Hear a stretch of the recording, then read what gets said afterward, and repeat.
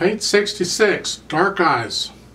Now they're trying to introduce a technique in piano. It's called, you call it all kinds of, I don't care what you call it. They're calling the up arm stroke and arm impulse.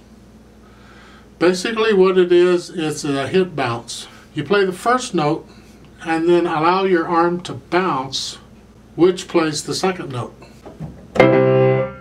There's a problem with that. You have to be very careful. Where's the natural accent, if there is one? Is it on the short note? Is it ba-da? Or is it on the second note? Ba-da. So if you're going to bounce it like that, make sure you give the right note a little more than the other note, a little more oomph. You're not going to give them the same amount. Right? It's either the first or the second. You have to be very careful about what you're doing there. For instance, in the preparatory study, in the second measure, they've got that square bracket over those two notes, the 16th note and the quarter note. That's to tell you those are the hit bounce. And it's not part of the music. This is something the editor is stuck in as part of this educational experience, right? You're not going to see this in music as a symbol. So it's just telling you the 16th note and the quarter note is you hit the 16th note and then you bounce to play the quarter note. But the quarter note gets a little more oomph than the 16th note. So it's ta-da! And all of them like that. In the preparatory study, they're all that way. Then they say, well, you can use that technique in dark eyes, but in looking at dark eyes generally it's between the 8th note and followed by a quarter note, right? So the note value isn't what counts, it's the pattern, ta-da! Dark eyes animato is rather quick. So it would be, just as an example,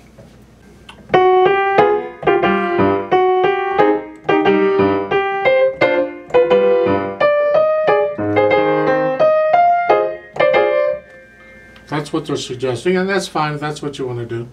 I don't think I ever use a hit bounce technique. Teacher explained to me once, one of my college professors said he used it once in a performance in a recital in a Beethoven the Pathetic Sonata at the beginning, and it didn't work out so well.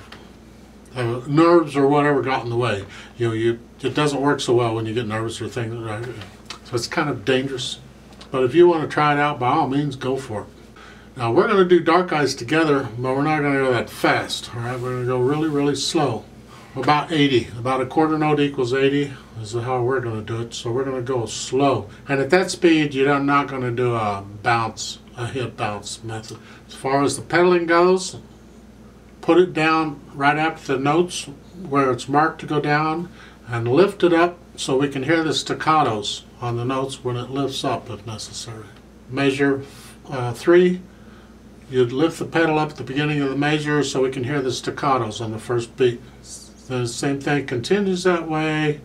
You get over to measure 13.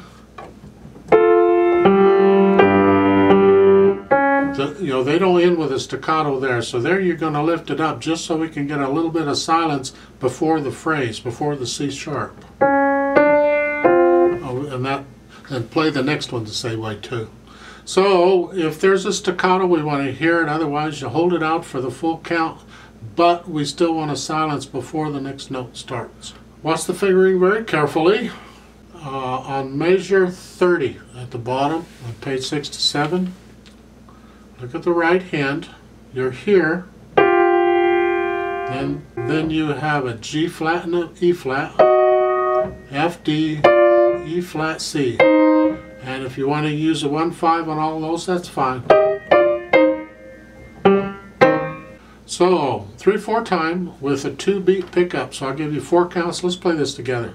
Right hand here, left hand, foot's on the pedal. 1, 2, 3, go.